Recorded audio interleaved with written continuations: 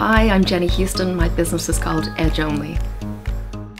For me, with starting Edge Only, I knew that I wanted to create jewelry that was in the luxury space, but that was also a bit more edgy, a little more rock and roll. My background had been working in RTÉ as a broadcaster, so for me to switch from being a DJ and a presenter into being a businesswoman, I needed to upskill, and the first thing I did was go to the local enterprise office and sign up for a Start Your Own Business course.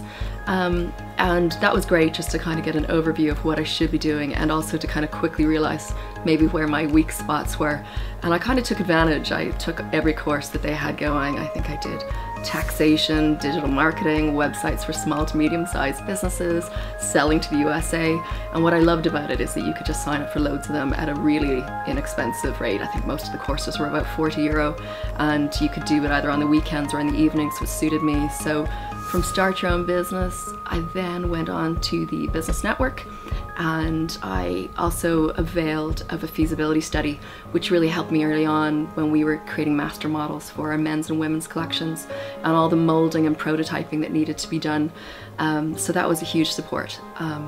And then from that, I joined the Women's Network, which I think for me, one of the really brilliant things about the Women's Network, and just networks in general, is being able to, in a really relaxed atmosphere, become more confident speaking about your business and telling people what they do, and learning things like elevator pitches and all these things that become really commonplace when you're in the world of entrepreneurs, but aren't maybe very normal when you've come from working 9 to 5 or from, you know, a full-time job. So I found that great, and all the little tips that I learned throughout the different speakers, whether it was on search engine optimization or 1 or 2 things on Google AdWords. So small tips, but also the social side of it, and the support you get from meeting other people in business that are like-minded.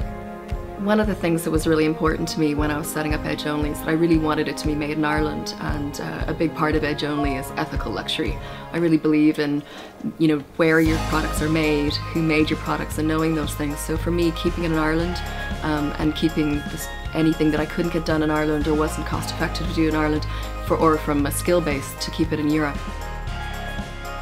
We sell predominantly to creative professionals, you know, whether it's 25 to 45 at core, but it's men and women that are individuals that like to be stylish, that like to have a bit of personality in the way that they dress or in what they wear. So when we're all wearing a black dress, or we're all wearing a grey suit, the only way to stand out often is through your accessories, and whether it's a tie or cufflinks or a lapel pin or something a little bit flamboyant. And I think nowadays it's nice to have something that's a conversation starter. So with the lightning bolt, some people go, oh, David Bowie, other people say Harry Potter, you know, and for me, I wanted jewelry that was really well made, hallmarked in Ireland, but that also had a bit of personality. So we started in London, and then we have some retail in Dublin and Sligo, and we've just sent our stock over to New York, which is exciting.